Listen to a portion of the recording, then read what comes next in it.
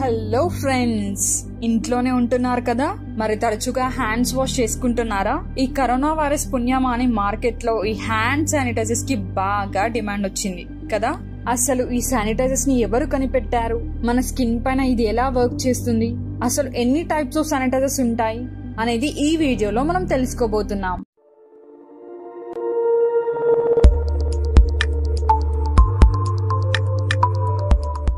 Sanitiser అనేది ఒక gel లాగా అనిపిస్తూ ఉంటుంది మనకి. ఇది మన స్కిన్ పైన ఉన్న జెమ్స్, బ్యాక్టీరియా అండ్ వైరస్లను కిల్ చేయడానికి ఉపయోగపడుతుంది. రీసెంట్ గా మనం చూసుకున్నట్టయితే చాలా వరకు హాస్పిటల్స్ లో, షాపింగ్ మాల్స్ లో, మూవీ థియేటర్స్ లో, ఇంకా పబ్లిక్ ప్లేసెస్ లో ఎక్కడ చూసినా వాషబుల్ సింక్స్ బదులు ఈ హ్యాండ్ శానిటైజర్ డిస్పెన్సర్స్ ని వాడుతున్నారు. వాషబుల్ సింక్స్ తో కంపేర్ చేస్తే ఇవి ఇన్స్టాల్ చేయడం ఈజీ మరియు లో కాస్ట్ కూడా, అండ్ యూజ్ చేయడానికి కూడా చాలా కన్వీనియంట్ గా ఉంటున్నాయి. ఇలా 5 minutes ఒకసారి చేయడం వల్ల వారి చేతులు డ్రై అవడం, బర్నింగ్ సెన్సేషన్ వచ్చేదంట.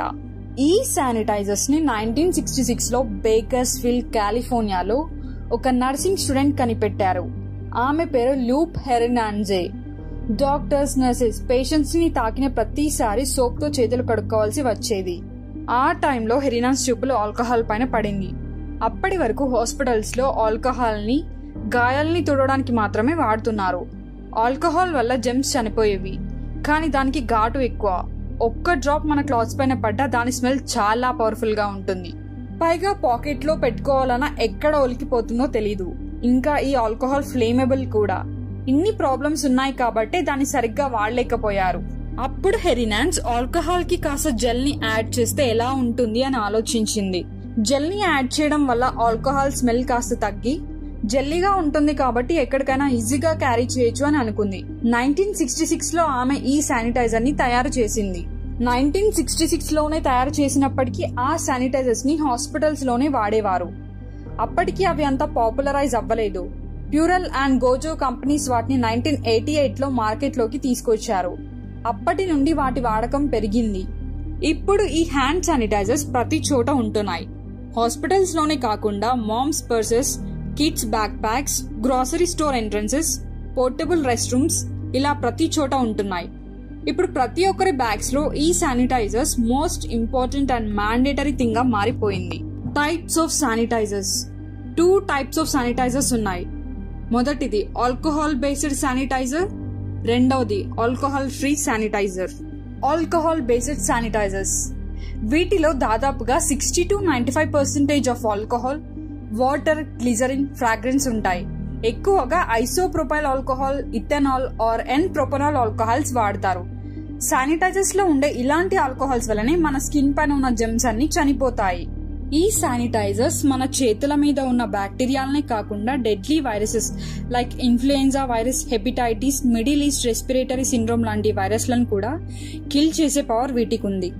ఇప్పుడు డాక్టర్స్ కూడా ఈ కరోనా వైరస్ స్ప్రెడ్ అవ్వకుండా at least 60% alcohol based hand sanitizers తో ఫ్రీక్వెంట్ గా మన హ్యాండ్స్ ని వాష్ చేసుకోమని చెప్తున్నారు. Alcohol free sanitizers. ఈ శానిటైజర్స్ లో ఆల్కహాల్ బదులు యాంటీబయోటిక్ కాంపౌండ్స్ వాడతారు. మెయిన్ గా quaternary ammonium components, ట్రైక్లోకార్బన్ are triclosan వాడతారు.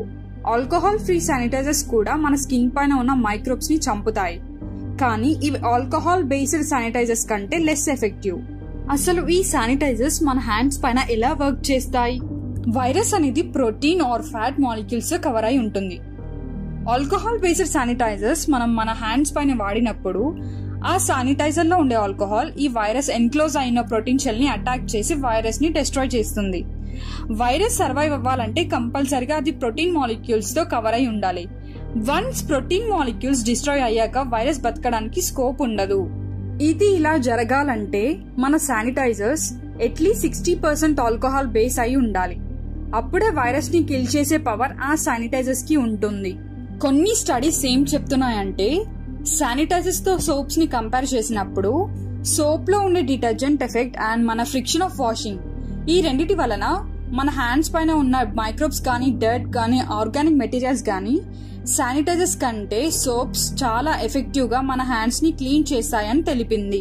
సో కరోనా వైరస్ స్ప్రెడ్ అవ్వకుండా ఉండాలంటే బెస్ట్ అండ్ మోస్ట్ కన్సిస్టెంట్ వే ఏంటంటే మన హ్యాండ్స్ ని సోప్ తో వాష్ చేసుకోవడం. సోప్ అండ్ వాటర్ అవైలబుల్గా లేనప్పుడే అట్లీస్ట్ 60% ఆల్కహాల్ బేస్డ్ హ్యాండ్ శానిటైజర్స్తో మన ఫింగర్ నెయిల్స్, మన hands back side, బ్రిస్ట్, knuckles, పామ్స్ని at least 20 second అయినా రబ్ చేయాలి. అప్పుడే ఆ శానిటైజర్స్ ఎఫెక్టివ్గా పనిచేస్తుంది. సో ఫ్రీక్వెంట్గా మీ హ్యాండ్స్ని వాష్ చేస్తూ ఉండండి, మీ ఆరోగ్యాన్ని కాపాడుకోండి. Stay home, stay healthy, happy living.